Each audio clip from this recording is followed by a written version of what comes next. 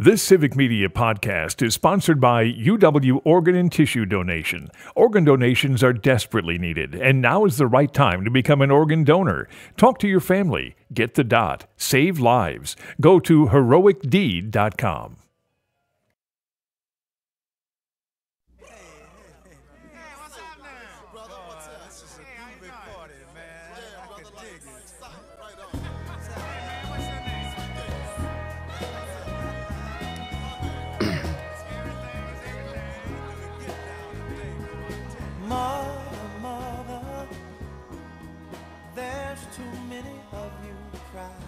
Good morning and welcome to the Earl Ingram Show.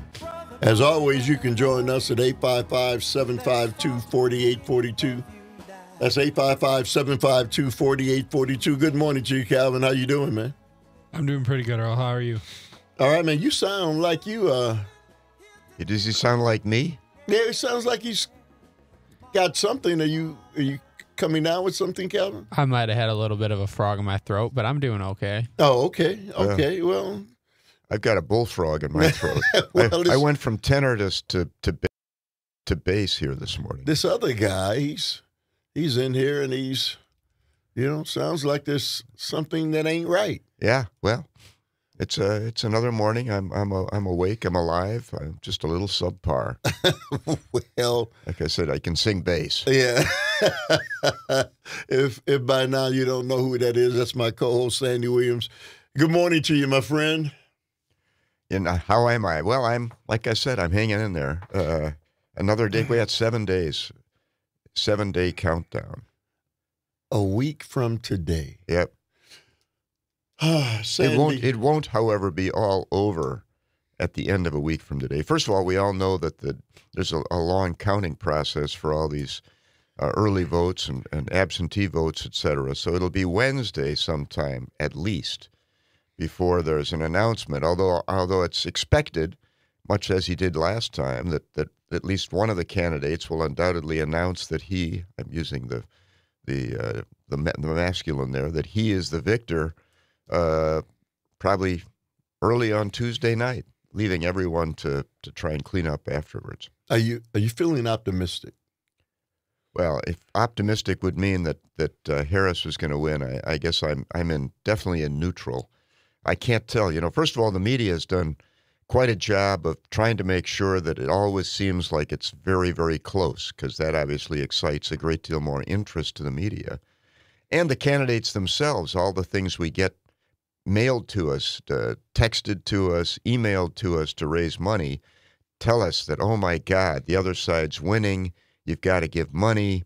So, I mean, the news we get is always designed to rattle our cage and make us operate out of something close to fear that what we want isn't going to happen unless we do something. So, that tempers everything. I definitely have some form of battle fatigue here. I mean, in spite of the cold, I also, I think, have something that's not quite PTSD yet, but there's a fatigue about this campaign. Donald Trump all the time, every day. He sucked the wind out of the campaign.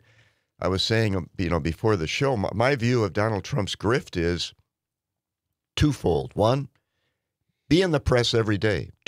Do anything it takes to be as notorious as possible, to get as much attention as possible, because when he's getting attention, Kamala Harris is not getting attention. And secondly, everyone is out there to make apologies for Donald Trump, because Donald Trump, the other part of the grift, is promise everybody everything and let everyone believe that the thing you're promising that they want is the one thing you're going to carry through on, and everything else is just designed to get yourself elected. So, Ron Johnson last week was doing the revisionist apology for Donald Trump, saying, no, he's not going to have across-the-board tariff increases, even in spite of the fact that Donald Trump promises this daily, right? Or that he's going to deport tens of millions of people, or millions and millions of people at least, right? 11 million is what he said. Yeah, so, is he going to? There are plenty of people who come on afterwards and say, well, maybe not. He doesn't really mean that. So, I mean, he's got all these apologists following him. So what is the effect? Blunderbuss. Promise everything and let people pick and choose. So, Sandy, you said he says promise people everything. And I wonder, let's say Donald Trump wins. Heaven forbid. Let's say he wins. The people right now who are following him and saying he didn't mean that, will they do that once he becomes president? Well, No. Well, he's a one-term president, okay? So, Yeah. so does he care? I mean, all he wants to do, he says this too. He says, look, I have to say a lot of things that I say so I can get elected, right? Well, I think that's everything about what he's doing. He's doing everything he is designed to simply get him elected. What he does after he's elected, it's going to be all about Donald Trump and securing power for Donald Trump. It's going to be lots of what is in Project 2025, whether he wants to talk about it or not. It's going to be control of the Justice Department, control of the FBI, control of the U.S. attorneys around the country, getting rid of the Department of Education. These are all things that he's definitely going to do. You know, Sandy, he talked about taking away taxes on the tips, taking away taxes on Social Security, taking away taxes on these things. All of those different things that he's talking about, revenue, that a government that's already short revenue, and he's talking about taking away even more revenue. And yet the people don't even give that a second thought. Well, that's because he's also said, well, I'm going to get so much revenue from tariffs. When he was asked the question in the Chicago Economics Club about what he was going to do about child daycare, he said, well, there's going to be so much revenue coming in from tariffs that's just a small line item in the budget, the need for child daycare support. We're going to take care of that. He meandered off into one of his weaves about Ivanka and this and that and child daycare.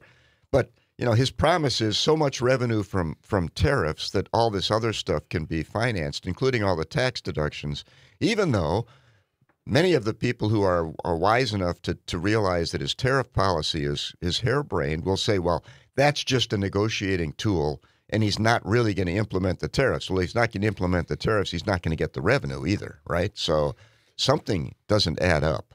You know, Sandy, the frustrating part about all of it is the people who just continue to support him in spite of what well-educated people who do things for a living say. To totally dismiss people who are economists who have sent out warning signals that if he does what he says he's going to do, they'll be held to pay. And the very people who he's promised to help are going to be the ones hurt the most. They don't know that. Well, who are the truth sayers and who are who's experts? These are the establishment. These are the Eastern elite. These are the elite intelligentsia. These are the university-trained elite. These are the very people that Donald Trump has spent a lot of time, and the MAGA movement spent lots of time discrediting. These are people who are all part of the deep state. This is the enemy from within, the elite. And don't listen to them. When they tell you that I'm talking hooey, don't listen to them because they're the very establishment that I'm leading you against. And really, this all sounds crazy, but this is really, I think, in a bottle. This is a distilled analysis of what Donald Trump represents. He is the ultimate anti-establishment. He has captured the people who are angry with the elite and the intelligentsia, the people who are woke, the people who want to talk about the things that they don't want to listen to or think about, that they are frightened by or angry about. It's the LGBTQ. It's whatever issue it's the critical race theory. It's the things that are damaging our children in school. It's anti-Christianity. These are the people that are doing all of this to you. And so if you're a person who's embracing that outlook, then there's nobody that's going to put a dent in Donald Trump by telling you the truth about him because, look, consider the source. So we're going to talk about a lot of things this morning, as always, but I want to pick one cherry out of what you just talked about to begin with. Christianity. So many people who profess to be Christians are supporting Donald Trump. And I was reading this article earlier today about all of his Christian advisors. That's an oxymoron, man. How Spiritual advisors. with Donald Trump? Yeah. How could that possibly Well, he doesn't be? listen to advisors of any kind, so I guess ipso facto, he's probably not listening to them. But the fact is that he's got them, and he's fooled all the people of faith. I mean, what did he do? He delivered to these people the 3 justices on the Supreme Court who overturned Roe v. Wade. Okay, that was the promise that was made. He kept it. He did that in spite of the fact that there's nothing about him personally that manifests Christianity.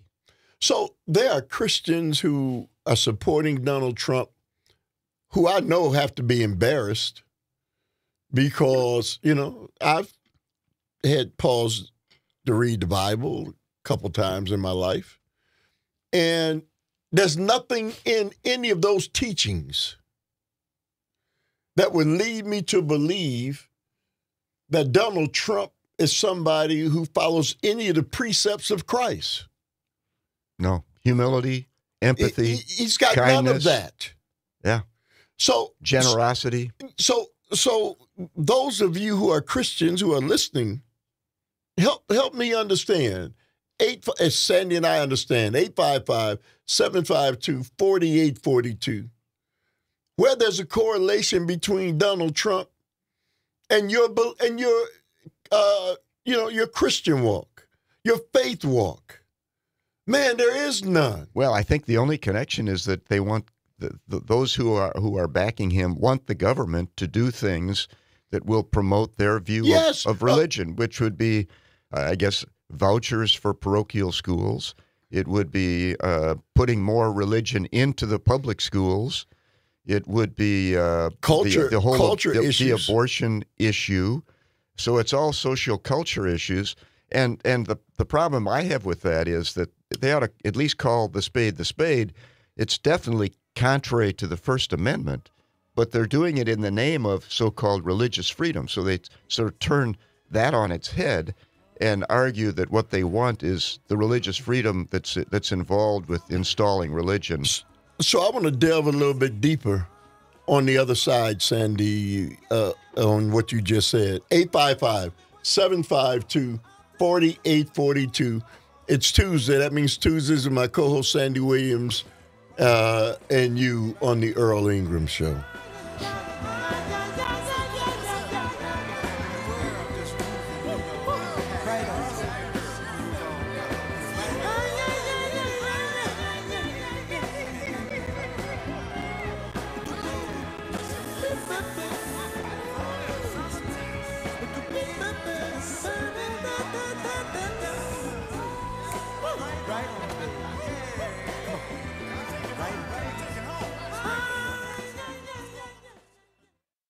You're listening to Civic Media. Stay up to date on the latest news and information for your local community and Wisconsin by signing up for our free email newsletter. Visit civicmedia.us/email to get started.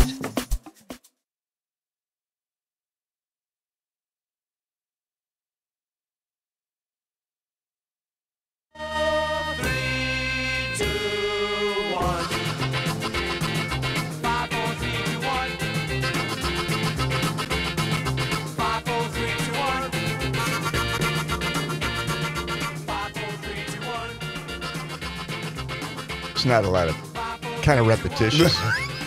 Well, I'm kind of grasping. I've got the lyrics down. 5, 4, 3, 2, 1 is an important part. It's a countdown. This song is called Countdown. And there you go. Well, we're in a countdown. I was looking for music that relates to a countdown. This was the most extreme. Welcome back to the Earl Ingram Show. It's Tuesday. That means Tuesdays with the one and only Sandy Williams. You can join us at 855-752-4842. And remind us again. The countdown to the vote. I could have had the count from, I didn't have the 1, 5, 4. 5, 4, 3, 2, 1. 1. Okay, so Sandy, before we go to the audience, this whole thing about religion, and ever since I was a young boy, I always heard about the separation of church and state and how important that really was, in that the founding fathers knew the Potential oppression. Yes. Yeah. Of what could happen if you did that. Now, we often hear people talk about the founding fathers and what they meant and how important it was. Why is it okay then that we, in this instance, we say, well, the founding fathers, they don't know what they're talking about as it relates to religion? Well, yeah, they want to twist it and say, well, the founding fathers were all Christian, and the language they used words that related to Christian vernacular.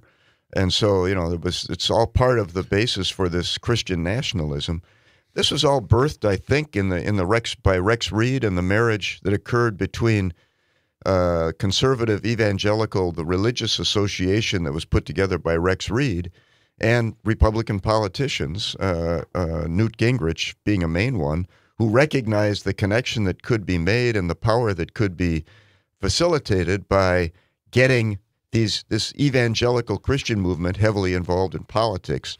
Abortion was the ripe issue that got everyone's attention and created the coalescence, and since the mid-90s has been the paramount issue, and it wasn't, and for Donald Trump, I think it was a matter of convenience. He wanted to grab a hold of that handle and make the promises he did about overturning Roe v. Wade. Now he's found out it's politically inconvenient, and I should think that the evangelical movement would be dismayed by the rapidity with which Donald Trump has obviously found it inconvenient to be anti-abortion, pro-life, and how much he's bending in the other direction for political convenience. Sandy. But the problem with getting evangelicals heavily involved in the political process is that they began to view politics as a tool to be used by religion to promote religion. Let me ask you before we go to the phone line. So, okay, understand the feelings of Christians as it relates to abortion, but the other part of that is LGBTQ. And so Christians, that's another one of those things that they feel that they certainly want to bring pressure on our government to kind of follow the precepts of what they believe, and that other people don't have rights. But when you do these things, Sandy, aren't you taking away the rights of people? And you can be a Christian, or you can be a Buddhist or Hindu or whoever you are, a Muslim, but that shouldn't, in our nation, that's the one thing that we were not supposed to be a party to. Well, imposing your moral will on others who aren't necessarily accepting it themselves is the whole basis for the First Amendment. That's what people are against. Yeah, is the imposition of a moral authority on people through the government in some process, and to leave everyone. The precept behind the First Amendment was leave everyone to their own, to have their own right to believe as they wish, which gives them the ultimate freedom to wish and believe as they see fit, which was something that wasn't allowed in the Europe that all these people left, and was allowed here. And so now the notion of imposing religious belief through political or governmental processes would seemingly be anathema to that. But I guess that there's something kind of invidious about the idea that you can impose moral will on others, your moral will, or the moral will that you see, you can impose that on others, and the government is the tool for that. And Sandy, one particular religion, not any others. You're not advocating for religion across the board. You're advocating for one standard religion in the entire nation. That's what they're speaking for. Well, Christianity, I guess. Yes. The Christians, we got a lot of diversity. We got the Methodists, we got the Lutherans, right. we got the, right. we got, but yeah, that's right. The idea that Christianity is the required belief and that's the one that should be accorded privilege within the political process as compared to other religions, and that to me is a very troublesome thing because, if the majority view became something other than that, how would all those Christians feel? Sandy, it is again something that Donald Trump has jumped on, and out of all the people to represent Christianity, he ain't the one. Well, it's convenient. It's convenience is what's involved here. It's expedient, okay? And expedience is exactly what Donald Trump is about. When you're grifting, you promise everybody everything, and if you can find something that they particularly feel strongly about that you can promise them, then you promise them that. So, Sandy, grifting quickly, what is that? For people who may not know. Grifting is the con man. A grifter is someone who cons, right? It's a chicken in every pot. Exactly. Welcome, 855-752-4842. It's Tuesday. That means Tuesdays with my co-host Sandy Williams. I promise you we'll get to you on the other side. Hang on, guys.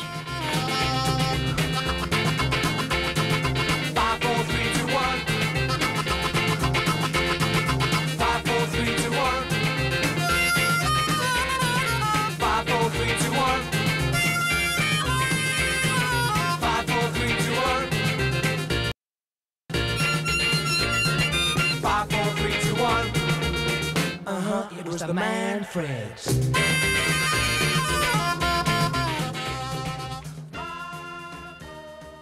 You're an organ donor, right? Well, here's a tragic fact. Approximately 20 people die each day waiting for precious donated organs.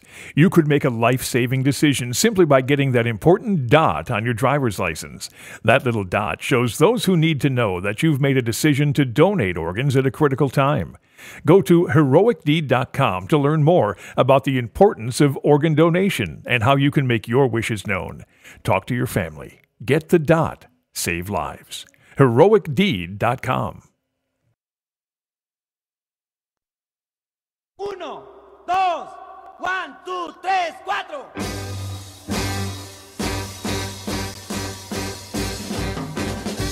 ¡Pule, pule! ¡Gorda, gorda! ¡Oh! ¡Eh! ¡Vamos, vamos, vamos!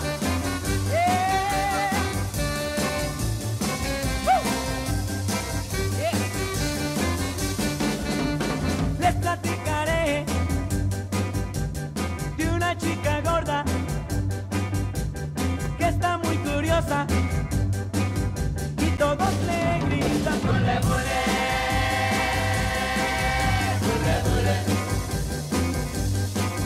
¡Bule, bule! ¡Bule, bule! ¡Bule, bule!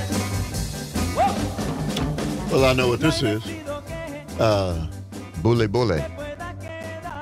That's in a different. That's not in the English.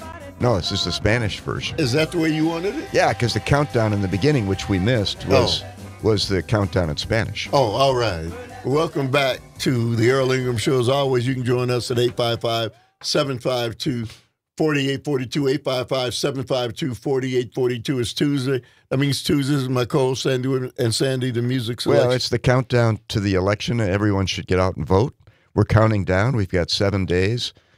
Bully, bully. So listen, we've been talking about, if you're just joining us, Donald Trump's relationship to Christianity and how Donald Trump and many people have seemed to disavow the relationship between church and state, which used to carry some weight. You mean disavow the fact that there should be a disconnect? Yeah, disconnect between church and state. Yeah, well. And now that doesn't seem to be an issue. Well, the Christian nationalist movement basically sees it just the opposite. You know, they think that the First Amendment right to freedom of religion involves a freedom to install religion into government processes, okay?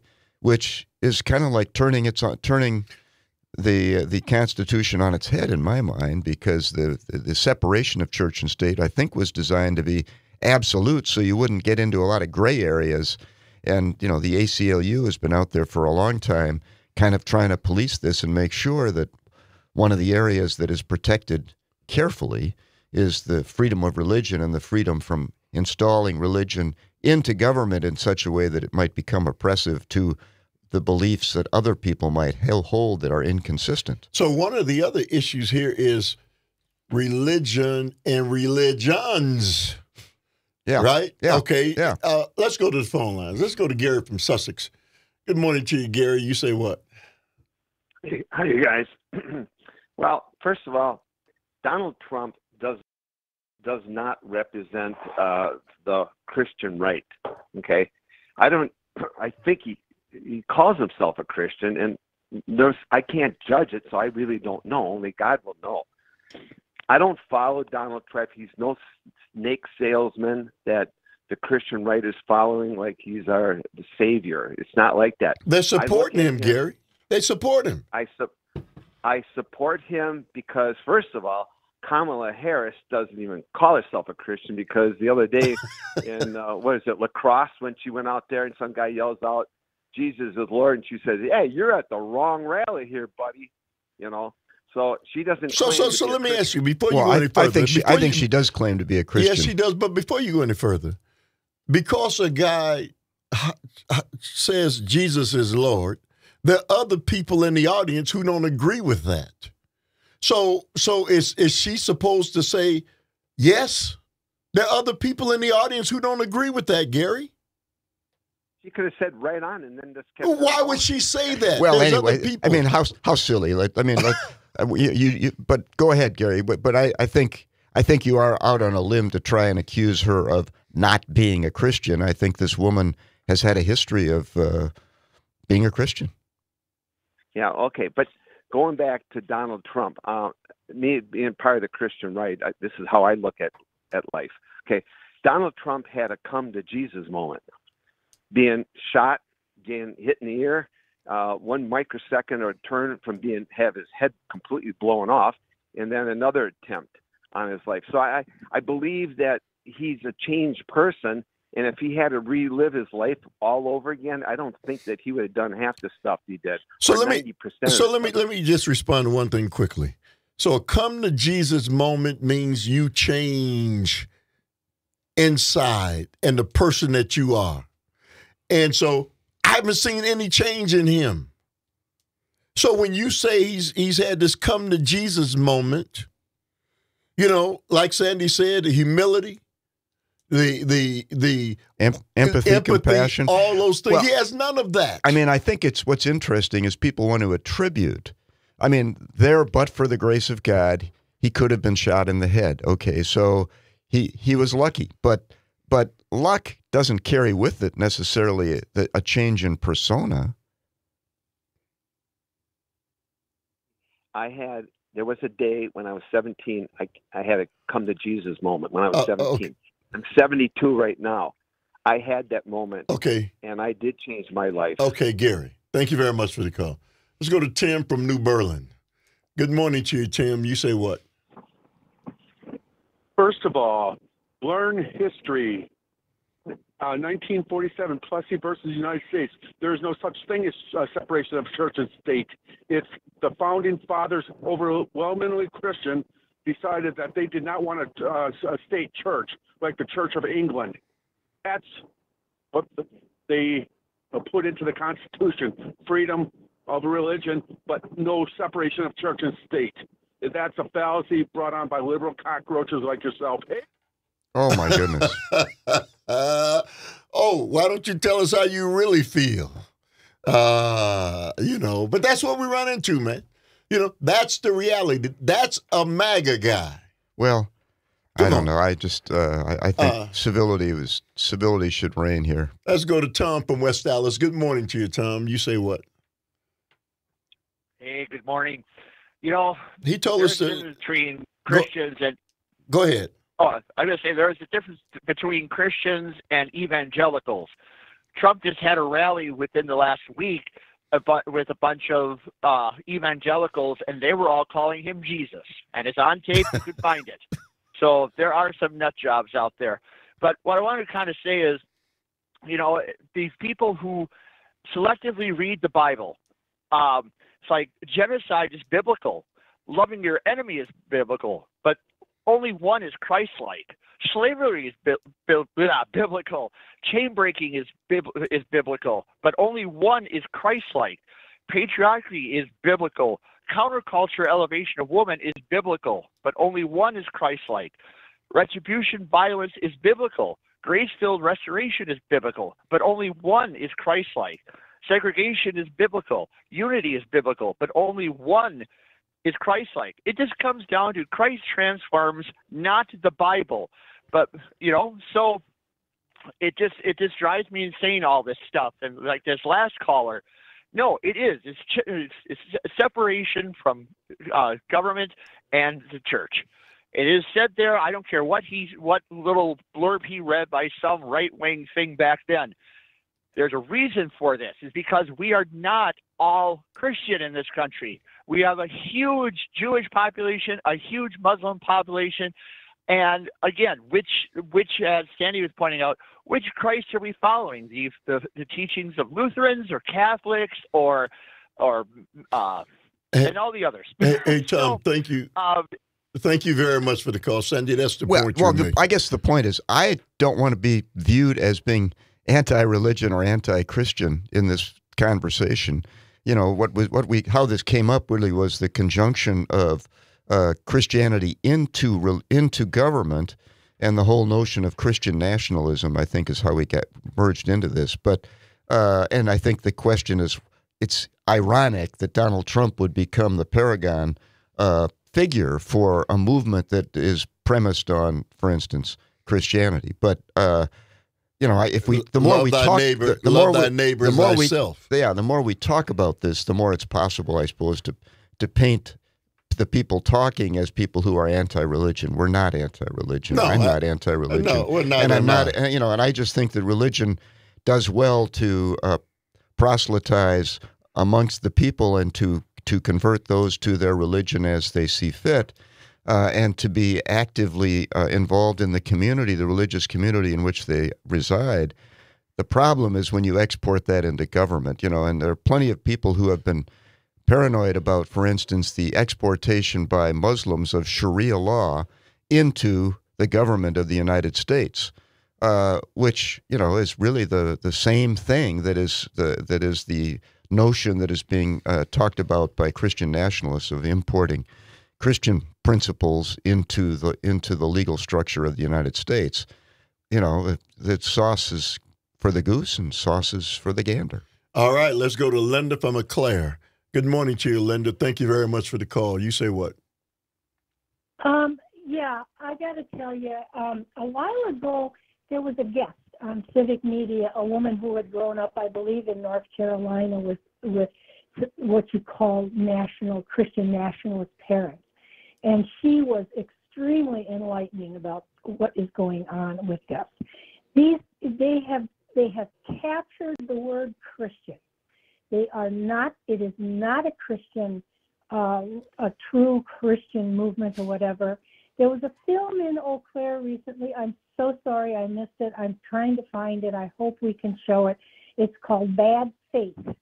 I don't know if you've heard about that, but it gives a whole history of how for decades this movement has been infiltrating, how they've gotten a list of people, and they individually have contacted people. Anyway, Bad Faith. These people, they have taken the word Christian. They are not Christians. Well, thank you very much for the call. Again, this is not to condemn evangelical Christianity. It's the fact that none of these things should even play a role in determining who the president of the United States is going to be. And I think we got into this because of my discussion of the fact that I think Donald Trump seizes upon everything that's expedient to make promises to everyone, to make them the promises that they want to hear. And there are plenty of promises that the evangelicals would like to hear, and he's willing to provide to them. There are plenty of promises that everyone would like to hear. And I think the grift of Donald Trump is to promise everything without any clear path to accomplishing any of them, but to allow each person who hears the promise they like to embrace that promise and say, he's my man, he's going to deliver on that promise, and all those other ones, those are just to get elected. Okay? And everyone can come up with that. And like I said, last week we listened to Senator Ron Johnson make the same kind of apologies for him. You know, he's not going to impose across-the-board tariffs. That's just talk. That's just negotiation. Well, what of all these promises that Donald Trump is making are the real ones, okay? And which ones are just talk? And I think they're all just talk, except for when he gets into power, the ones that enhance Donald Trump power. And those are the ones that'll get implemented. You know, Sandy, this, again, for the sake of clarity, it's not about people being anti-Christian or saying one sect of Christianity is different than any other sect of Christianity. That's not what we're talking about. And so, you know, that's a fight that's going on long before you and I were here.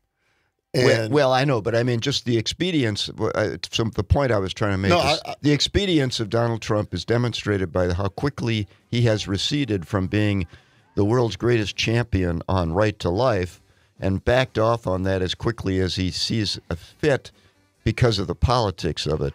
You know, Roe v. Wade, like before that decision happened, I predicted that when the dog caught the bus, it was going to be a problem. I just think it's hard to say a guy who holds a Bible backwards and upside down and a guy who sells the Bible for autographed versions of the Bible, which struck me as kind of blasphemous. Is a guy that should be held up, you know, in Christendom. 855-752-4842. Guys, hang on. We'll come right back. Well, and incidentally, anyone who wants a Bible for free can go to a hotel. The Gideons give them away. Donald Trump sells them. $67.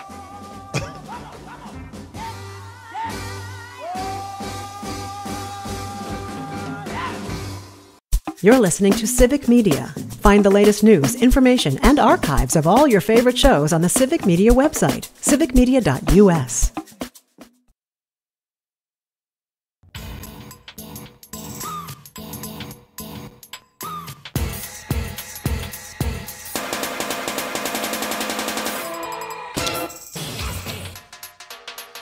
I don't know about you, man. I worry about you sometimes.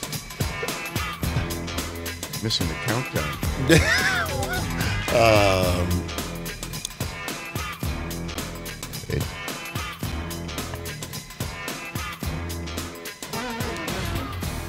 The music, you know. Janet Jackson. Oh, yeah, but genres from everywhere. Me. Well, 855-752-4842. Welcome back to the Earl Ingram Show. As always, you can join us. It's Tuesday. That means Tuesdays with my co-host Sandy. We'll just go right back to the phone lines. Mike from Kenosha. Good morning to you, Mike. Good morning, guys. Thanks for taking my call as always. A quick question: is there anything closer to your heart than your faith? Is there anything more personal than one's faith? I can't think of one off the top of my head. When I listened to Gary in the other end of the break, immediately when he began talking about, you know, Christianity and, you know, trying to justify Donald Trump's comments and platform, et cetera, he immediately responded by attacking Kamala Harris and saying she's not a Christian. Immediately. The first thing out of his mouth after you brought it up. And that's exactly why the Founding Fathers said no to this nonsense. It's nobody's business, your faith, but your own. True. And for somebody to come out there with a big stick and start swinging around and hitting people because they're not falling in line with their own version of their faith or their Christianity is exactly what the Founding Fathers were guarding against. Exactly. You know, what we have found here, and thank you for the caller from Eau Claire, talked about the movie Bad Faith. That's where you're going to find a lot of these little nuggets that are so important that's being thrown in our faces on a regular basis. But the reason why I called is, you know, what we've all been complaining about for a long, long time, decades now, is how our society's become unequal. How certain things, certain norms like separation of church and state are now, those lines are blurred, and our whole system is under attack. Our whole American way of life, as we've known it, has been under attack. It's because we are now an unequal society. Many people believe, many of the economists are saying that we are the most unequal society on earth. And so what many of us, I think your show represents, is a protest against that. You know, we want to bring light to the real issues. We want to have healthy debates and discussions on what is relevant in our lives and what is ongoing that we're dealing with every day. And when they hijack, when one group hijacks things like Christianity, all it does is it throws everything into a whirlwind. We have to start all over again. So this has got to stop. It has to stop. We have to control the media. We have to regulate them so we can somehow get our fiduciary, what we need to know, the public needs to know, first and foremost in front, instead of profit being first and foremost. Hey, Mike, thank you very much for the call. Well said, as always. Let's go to Tom from L.A. Good morning to you, Tom. You say what?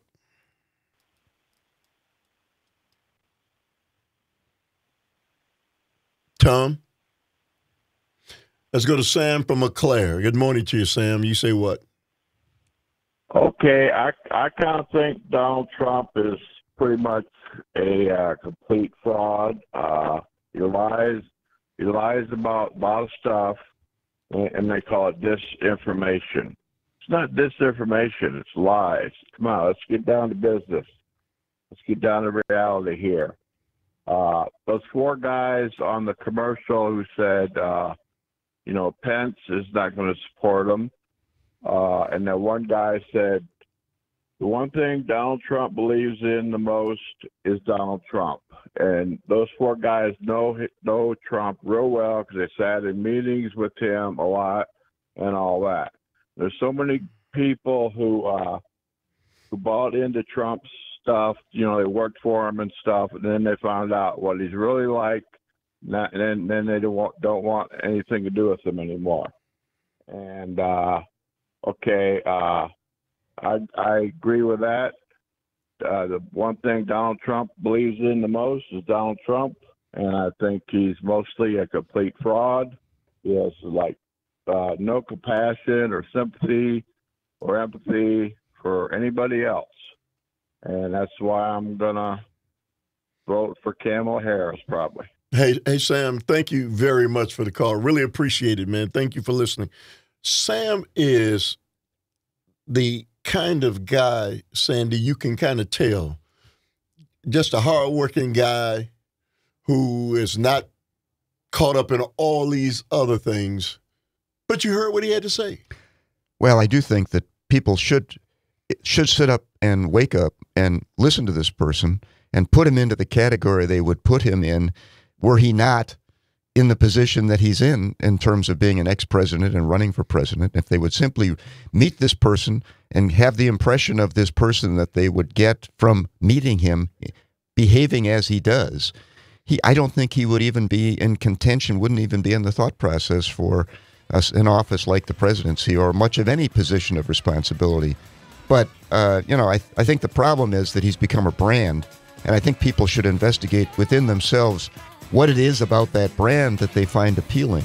And we can talk about that on the other side, but I think that what that brand stands for is something that's entirely independent from who Donald Trump is. All right, 855-752-4842. It's Tuesday. That means Tuesdays with my co-host Sandy Williams and you.